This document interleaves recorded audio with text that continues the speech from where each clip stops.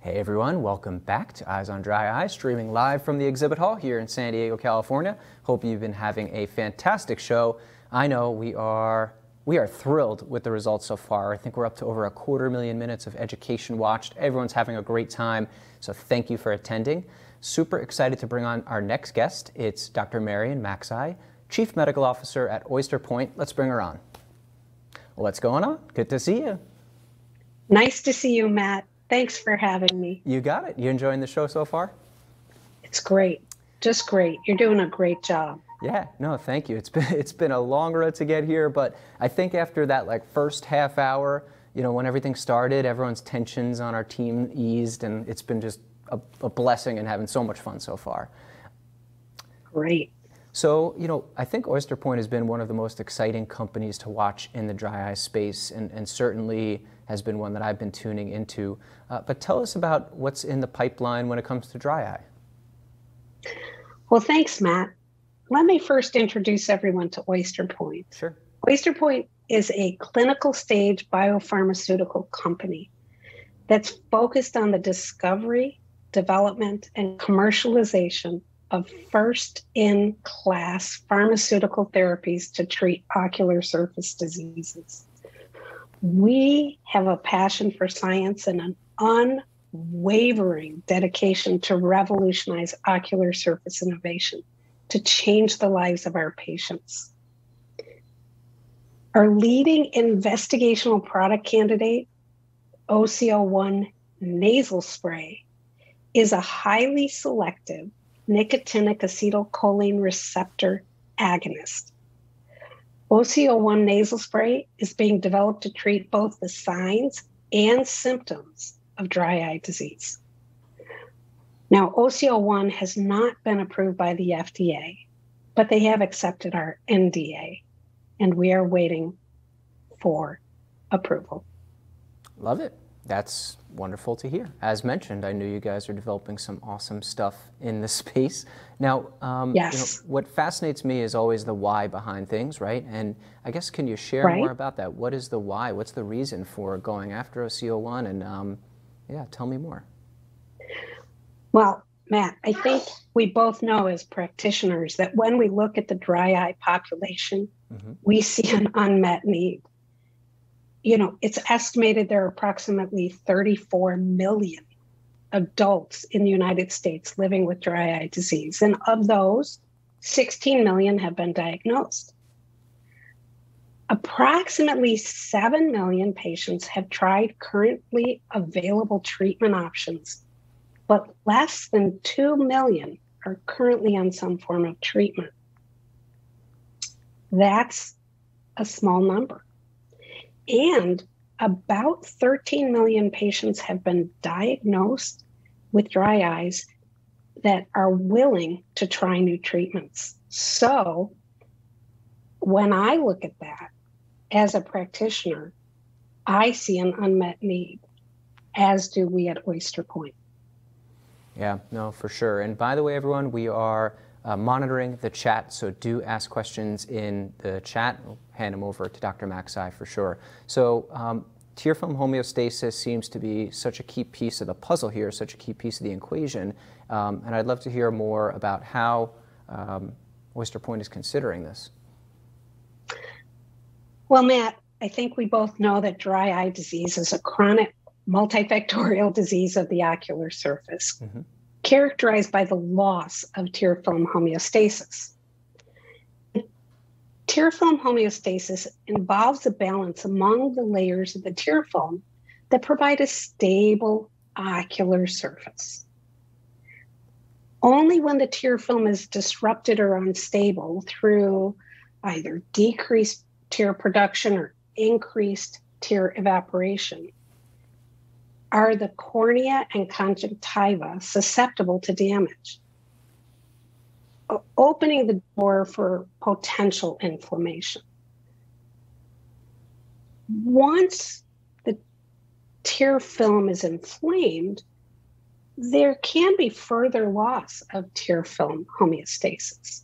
And this cascade can lead to chronic ocular surface damage, perpetuating that harmful cycle of dry eye disease for our patients.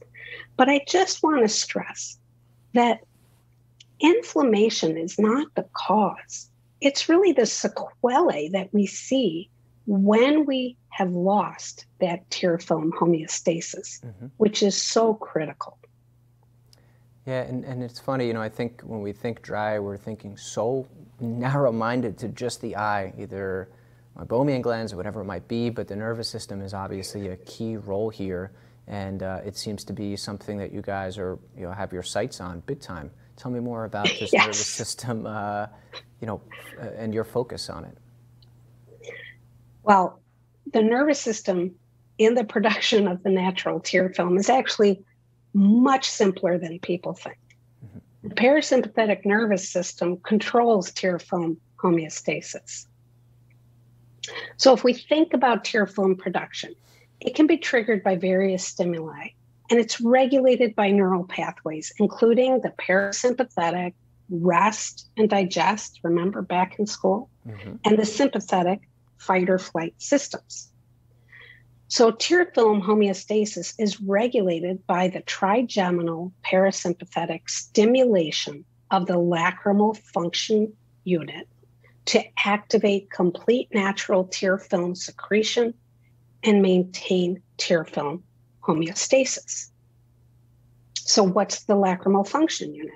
Well, I think you and I both know it's an integrated system of the lacrimal glands, the ocular surface, including the cornea, conjunctiva, meibomian glands, as well as the eyelids and the sensory and motor nerves that connect them. So let me give you an example. I want to give you an example of the parasympathetic nervous system controlling tear film homeostasis. 34% of our basal tear production is due to inhaling air through the nose.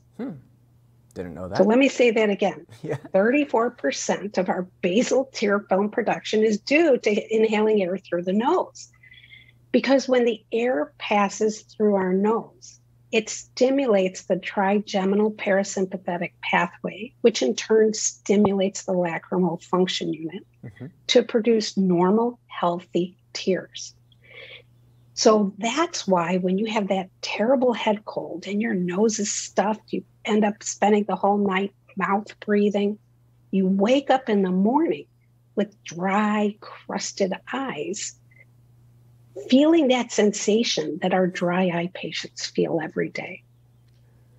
That's so funny. I feel like I can't take a deep breath now without thinking about that process. And I don't know, I mean, maybe it's been a while since optometry school, but I certainly either wasn't taught that or simply forgot. Well, actually, I'm going to tell you, Dr. Stephen Flugfelder is the one who identified that. Interesting. So it is a really interesting fact about the importance of the trigeminal parasympathetic pathway. Yeah, it actually explains a lot. I feel like you could go so deep into that, and we'll have to save that for later. So since you're getting my education levels back up, even though I don't have to pay you student loans or anything like that, bring us back to just like tear film composition. What is it made of, and how does that play a role in tear film homeostasis? Well, the tear film is super complex. And the more time goes by, the more we learn about it. It's not just 3 layers. We know that. There are 5 classes of lipids. There are over 1,500 proteins and more than 20 mucins and electrolytes that compose our tear film. And a healthy tear film will protect your eye from inflammation and infection. I mean, for example, lactoferrin is a protein in the natural tear film that has anti-inflammatory properties, just like lysozyme is a protein that has antimicrobial properties. And they're both important in maintaining tear film homeostasis. We all know that the tear film also acts to lubricate the eye. It acts as a refractive surface to maintain clear vision and washes away foreign particles. So you can see that tear film is really complex, and the maintenance of tear film homeostasis is super important. The tear film by nature will maintain its own homeostasis. Yeah. And that's the beautiful thing about the body. It just seems to have this ability to take care of itself. But it can go awry at times, right? And that's why that's why us dry eye docs are here. But you know, Oyster Point's got your leading pipeline candidate is OCO1. I know that there's so much to learn about this, and there's folks that are just, I can see the groundswell starting to build where there is some curiosity, more so than not, being generated. But for those out there that are unaware, please tell us about it. Okay. Well, now you're talking about what I love to talk about. So OCO1 is a preservative-free nasal spray. So it has a unique route of administration for dry eyes as a nasal spray. The active ingredient is varenicline, also seen in smoking cessation medication, but in a much lower concentration. So OCO1 is a highly selective nicotinic acetylcholine receptor agonist that we've developed to treat the signs and symptoms of dry eye disease. The mechanism of action is through the stimulation of the lacrimal functional unit to produce a healthy tear film. So how is that possible? Okay, OCO1 is a preservative-free nasal spray that binds the nicotinic acetylcholine receptor on the trigeminal nerve endings in the nasal mucosa in your nose. So, as seen in our preclinical and clinical trials, this novel pharmacological activation approach of OCO1 activates the whole trigeminal parasympathetic pathway that we just talked about to promote the lacrimal function unit, to produce the natural tear film and reestablish tear film homeostasis. Got it. Makes sense. Just checking here for questions. If anyone's got any questions, please pop them in. So is OCO1 focused just on lacrimal function and aqueous? What about, you know, goblet cells, meibomian glands? Tell me more about just the where this is all happening. So that's a great question. Thanks for asking that. Sure. After you administer OCO1 nasal spray, as I said, the trigeminal parasympathetic pathway is activated. That in turn stimulates the lacrimal functional unit. So when you stimulate the lacrimal functional unit, you are stimulating the lacrimal gland, the goblet cells, and the meibomian glands. With cholinergic stimulation of the lacrimal gland, we provide a graded release of proteins from the lacrimal unit, not just electrolytes. Also, in a paper presented at the American Academy of Ophthalmology by Dr. Pedram Hamram, he reported a decrease in the area and perimeter of the goblet cells in humans after administration of OCO1. And this indicates a degranulation of the goblet cells and a release of mucin. So in this way, OCO1 is acting as a secretagogue. So OCO1 is designed to stimulate the trigeminal parasympathetic pathway and the lacrimal function unit to produce a normal, healthy tear and restore tear film homeostasis. Got it. Yeah. Sounds obviously, it's clear that we both love to geek out on the science here, but it sounds very, very promising and exciting. I can see why this is your favorite part. It's really exciting. Yeah. I mean, I think that OCO1 will be able to treat both the mild, moderate, and severe dry eye patients once it's approved for use by the FDA. And by having both a novel route of administration, it can benefit our patients with dexterity issues, patients who don't want to put in eye drops. And I think for many dry eye patients, the ocular surface is so irritated that this alternative route of administration and mechanism of action will provide an alternative approach that's really useful to treat our dry eye patients. Yeah, no, it's very, very exciting for certain. For those of you out there, definitely check out Oyster Point's booth. I've got it right here.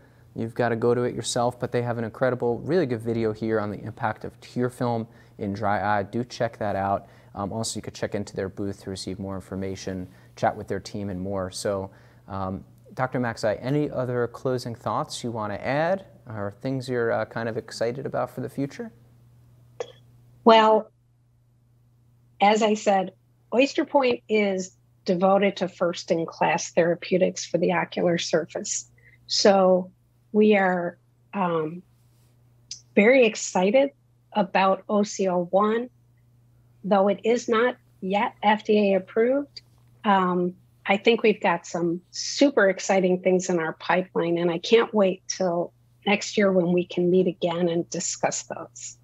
Yeah, absolutely. No, I'm looking forward to working more with you guys. I think there's some really, really promising things to come. I'll definitely keep my thumb on the pulse, my ear to the ground for sure. But everyone watching, do check out some of the upcoming educational sessions. We've got some just amazing things that will have you stronger than ever on your dry eye skill set when you head back to clinic on Monday. And for those of us watching also, do check out the conference bag. I want everyone to specifically, we're donating $1 to Optometry Giving Site for everyone that clicks the button on your behalf. We'll donate it. So we're getting there. We've got only $350 so far, but we've got like 2,000, 3,000 people that showed up. So you got to get into that conference bag and donate $1, or we're going to have to move the button somewhere else. Yeah, get in there and donate. Yeah, absolutely. Well, absolutely, everyone. I hope you have a great time. Dr. Macsai, pleasure having you. I wish Oyster Point all the best. I'm sure you guys are going to have an amazing, amazing upcoming next couple of months. Really look forward to hearing more. And thank you for joining us and for supporting the Eyes on Dry event. We really appreciate it. Thanks, Matt. Have a great day. You too. Take care. Bye-bye.